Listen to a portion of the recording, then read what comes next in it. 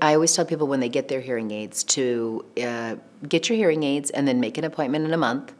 And even if you don't think you're going to need it, because there will be things that you don't know that your hearing aid does.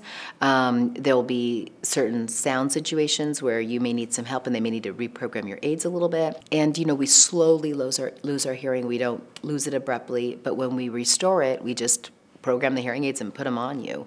And it can take a little while for your brain to adjust to getting all that sound back in.